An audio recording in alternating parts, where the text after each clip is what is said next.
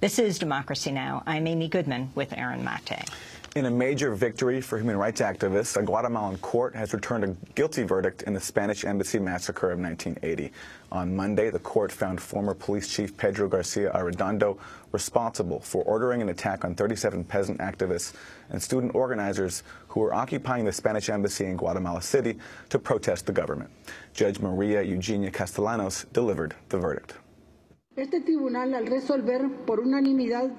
This court unanimously declares, first, that the defendant Pedro Garcia Arredondo is the perpetrator responsible for the crimes of murder. According to Monday's ruling, Arredondo was the officer who gave the order to set fire to the diplomatic mission, burning the activists to death. He was also found guilty of 2 separate murders and sentenced to a total of 90 years in prison. One of the victims of the Spanish Embassy massacre was Don Vicente Menchú, an indigenous peasant leader and father of Nobel Peace Prize winner Rigoberta Menchú. In a moment, Rigoberta Menchú will join us live from Guatemala City to discuss this historic verdict, over 3 decades in the making. But first, let's go back to a clip of the 1983 documentary When the Mountains Tremble. In the film, Menchú looks directly into the camera and explains why her father and other peasant activists occupied the Spanish embassy January 31st, 1980. The security forces arrived in our village to throw us off our plot. According to them, it belonged to a nearby landowner. We were very scared since we didn't speak Spanish and couldn't understand them. They destroyed what little we had. So the people started defending themselves. But no one would listen to us, neither the government nor the mass media. That's why my father got together with many others in the capital, and they decided to take over the Spanish embassy to let the world know what was happening to us. The rest is history. That was Rigoberta Menchú in the 1983 documentary When the Mountains Tremble. Just 2 people survived the embassy fire. One of them was Spanish Ambassador Maximo Cajal y Lopez. The other was a Guatemalan farmer named Gregorio Yuha. He was subsequently disappeared, and his body found with evidence of torture 3 days after the fire. During the Guatemalan Dirty War, more than 200,000 people died. 83% of them were indigenous Mayans. Well, for more, we're joined now by Democracy Now! Video stream from Guatemala City by Rigoberta Menchú. She was awarded the Nobel Peace Prize in 1992. She's published many books, including I, Rigoberta Menchú, an Indian woman in Guatemala. She's been translated into over a dozen languages, awarded more than 30 honorary degrees, runs the Rigoberta Menchú TUM Foundation. Here in New York, we're joined by Pamela Yates, a partner at Skylight Pictures, a documentary film and digital media company that focuses on human rights and social justice stories. In 1983, she collaborated with Rigoberta Menchú in that documentary, When the Mountains Tremble. We welcome you both to Democracy Now! Let's go directly first to Guatemala City. Rigoberta Menchú, you were in the courtroom when the verdict and sentence were handed down. Can you describe your reaction? Rigoberta Menchú, ¿usted podría contarnos su reacción cuando escuchó el fallo en la corte, por favor? Bueno, es un hecho histórico, es algo muy grande. Es algo que esperamos por 16 años. El juicio llevó 16 años. La vida jurídica del proceso llevó 16 años y fueron 35 años que ocurrieron los hechos. Pues es emocionante. Es de verdad algo muy especial en la vida. Well, undoubtedly, this is a historic event. This trial and verdict are huge. We waited 16 years for this verdict to be handed down. The trial went on for 16 years, and this verdict has been issued 36 years after the event itself. So we are deeply moved, and this is a very special moment in our history. Can you talk about your long quest for justice, almost 4 decades in the making? ¿Podría contarnos algo de su búsqueda por la justicia que ha durado tantos decenios? En primer lugar, yo salí de Guatemala en un exilio forzoso. Desde que salí al exilio, yo prometí a mi padre, prometí a la memoria de Guatemala que lucharía contra la impunidad. Y es lo que he hecho precisamente. Durante año con año, día con día, me dediqué a juntar el expediente, a reservar las evidencias y a armar todo, la verdad de la gente. Well, first of all, I left Guatemala and fled. I was forced into exile, and I promised myself, and I promised my father, and I promised the memory of Guatemala and the victims of Guatemala that I would not cease fighting against impunity, and that's precisely what I have done. Year in and year out, every day of my life, I have dedicated myself to gathering the evidence and putting together the cases to fight for this truth. Yo creo que lo más importante es la memoria de las víctimas, es la verdad. Teníamos que acreditar la verdad.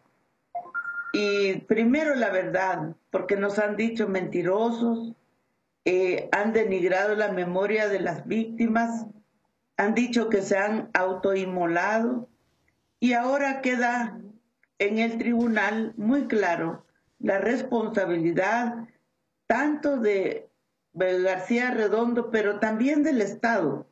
Hay una responsabilidad del Estado en esta masacre. I think that it's very important, and what's really crucial here is the memory of the victims and the search for the truth, and also the commitment to substantiate the truth. So the truth is foremost. Because they accused us of being liars, they tried to denigrate the memory of the victims. They even said that the victims had burned themselves, but the truth has come forward with this verdict from the court that holds not just Garcia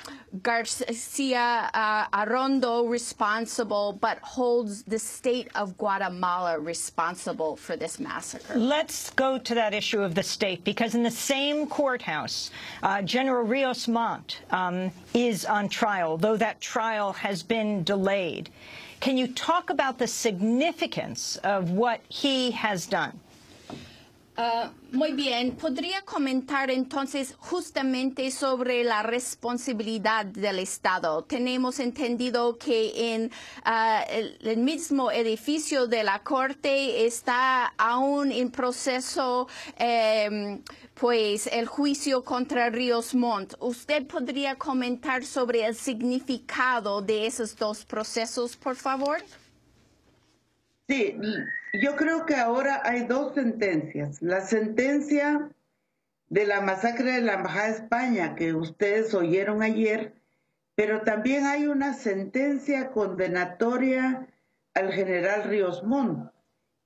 Ambos casos todavía tienen muchas dificultades, tienen muchos procesos. En el caso de Rios Montt, la Corte de Constitucionalidad cometió una ilegalidad. La discusión que hay actualmente no es legal.